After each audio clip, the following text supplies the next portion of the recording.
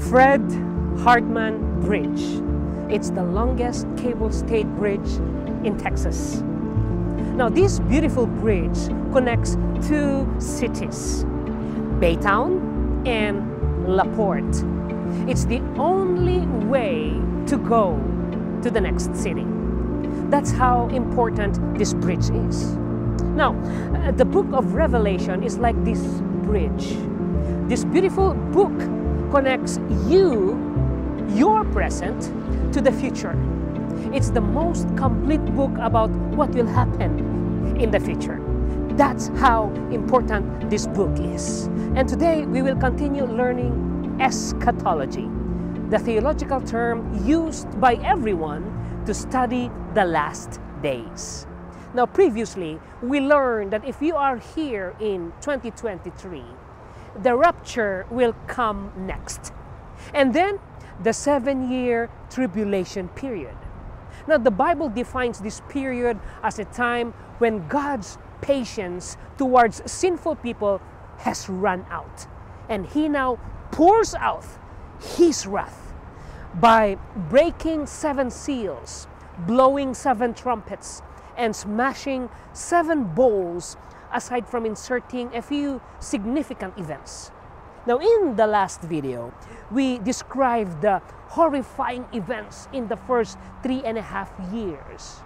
Today, we will finish describing the second 3.5 years of the tribulation.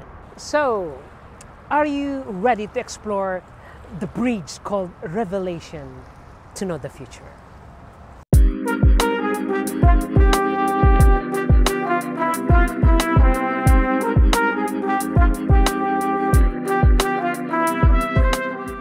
The goal of this video is to rapidly describe these different events, not to go to them individually. The 6th trumpet is the last event in the first half of the tribulation.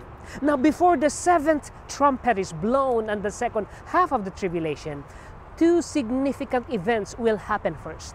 Numero uno is the rebuilding of the temple. Now, although some believe that the temple is symbolic of God's people during the tribulation, there are several indications that the passage refers to a literal rebuilding of the Jewish temple.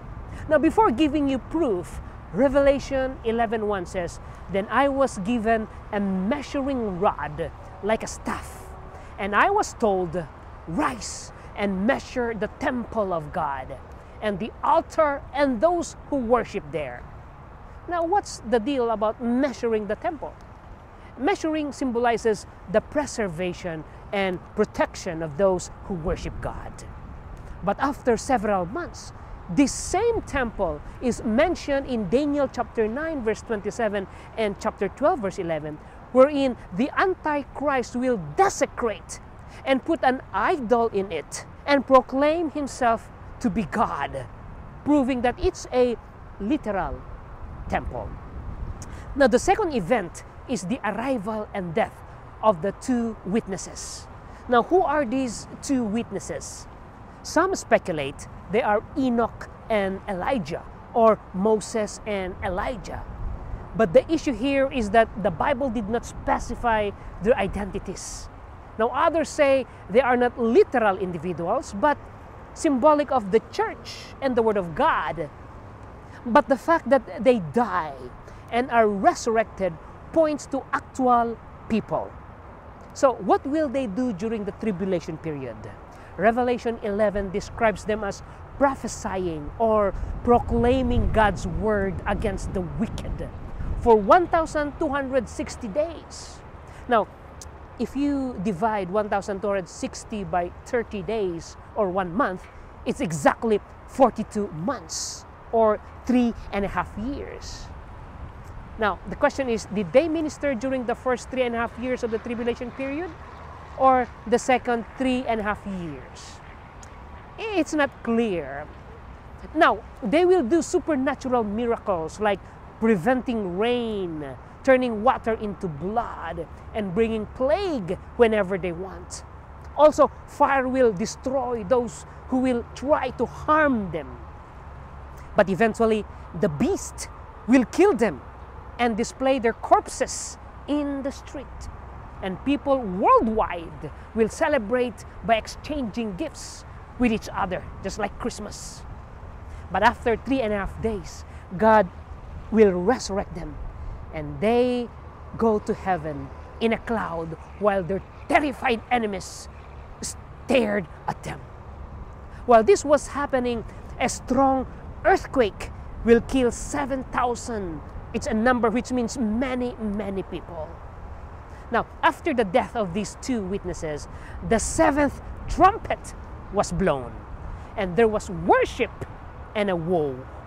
Revelation 11:15-19 describes worship in heaven, while simultaneously there's woe on earth, because this seventh trumpet opened the seven dreadful bowls introduced by flashes of lightning, rumblings, peals of thunder, an earthquake, and heavy hail. My friend, unspeakable suffering awaits you if you are living during this time.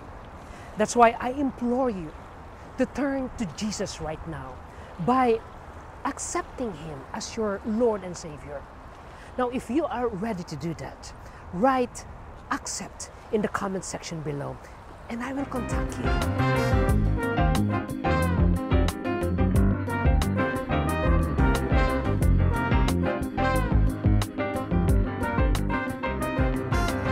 But before God shatters the first bowl, some events such as Israel's persecution will happen.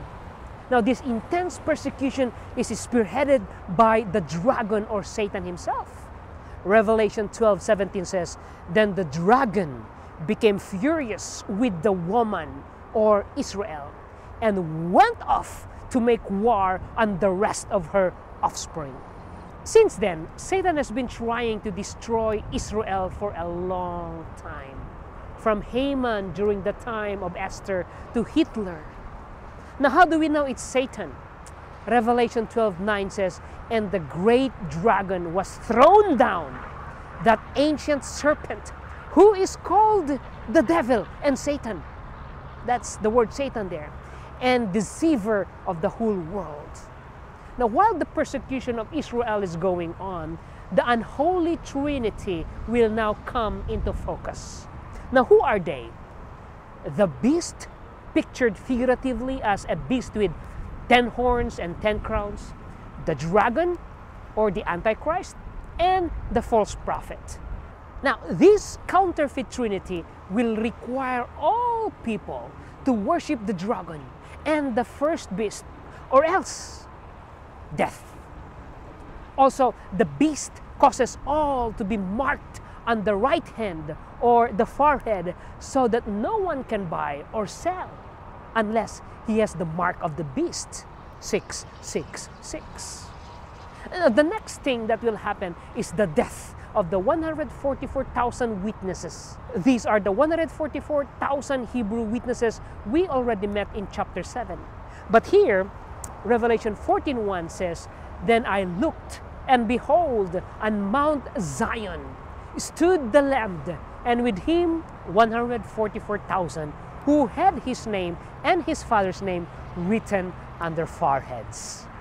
Now, some interpret the phrase Mount Zion literally, which means that they survived the 7-year tribulation and now worshiping God on literal Mount Zion at the second coming.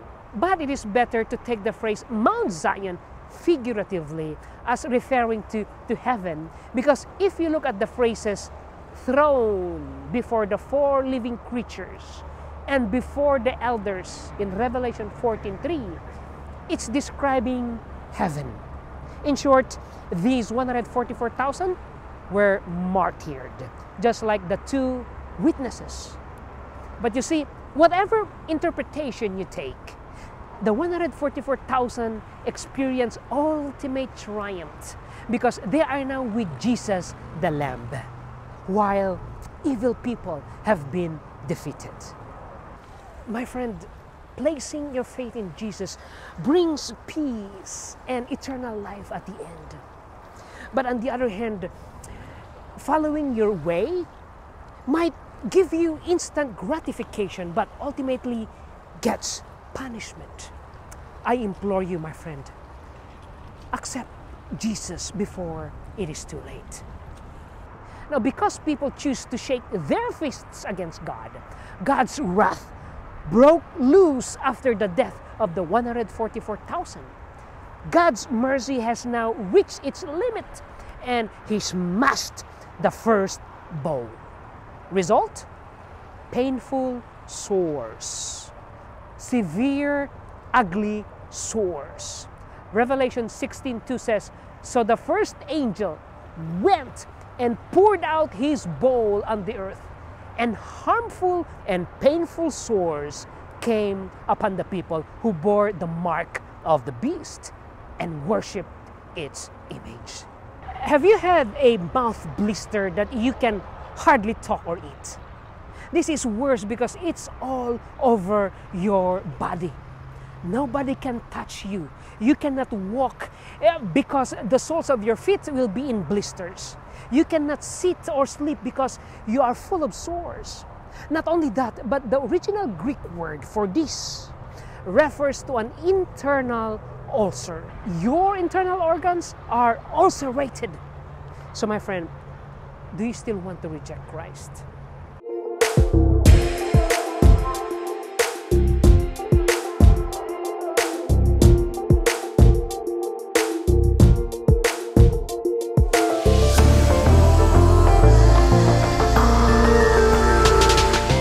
Now, while this is happening, God smashed the second bowl. Result, the death of sea water, like the sea water and every fish and living creature in there. Revelation 16:3 says, "The second angel poured out his bowl into the sea, and it became like the blood of a corpse, and every living thing died that was in the sea." Can you imagine the stench and poison it will produce? Now, not only will they see the death of the salt water, but also the death of fresh water, rivers and streams. Revelation 16:4 says, "The third angel poured out his bowl into the rivers and the springs of water, and they became blood." So where will people get their drink? Now, while people's throats will be parched because the sea is dead and the fresh water is dead, their suffering will further intensify because of the fourth bowl, the scorching sun. The sun scorches people with fire. Revelation 16:8 and 9 says, "The fourth angel poured out his bowl on the sun, and it was allowed to scorch people with fire." They were scorched by the fierce heat. But the problem is, they cursed the name of God who had power over these plagues. Instead of repenting, they did not repent and give Him glory. So, God pours His fifth bowl full of His wrath. Darkness. Thick darkness. Revelation 16:10-11 says, "The earth was plunged into darkness, and people gnawed their tongues in anguish and cursed the God of heaven for their pain and sores. They did not repent of their deeds." You know, there is something about darkness that will play tricks on your mind. You cannot see your source. You cannot see any news because it's total blackout. No electricity, no cell phones, no nothing. But this is just a foretaste of what awaits those who keep rejecting Christ. Now, if you are wise, my friend, place your faith in Jesus right now. If you wish to do that, write "accept" in the comment section below, and I will contact you. Now, here comes the next bowl. The Euphrates River dries up. Revelation 16:12 says, "The great river Euphrates and its water was dried up." Why? to prepare the way for the kings from the east and all the forces of the world that rebelled against God to rendezvous to fight against Jesus. This is what we call the Battle of Armageddon. Revelation 16:14 adds demonic spirits going abroad to the kings of the whole world to assemble them for battle on the great day of God, the Almighty. But before this Battle of Armageddon happens, the last of the 7 bowls will be poured out. A mega earthquake. It's not just a horrifying earthquake. Revelation 16:17-21 describes flashes of lightning, rumblings, peals of thunder, and a great earthquake such as there had never been since man was on the earth. And the city, that's Jerusalem, was split into 3 parts, and every island fled away, and no mountains were to be found. And great hailstone, look at this, great hailstone about 100 pounds each fell from heaven on people. In short, a cosmic judgment that never happened before. Now, after this cosmic judgment, then comes the great showdown, the second coming of Jesus. Now, do you want to know the details? Come back for the next video.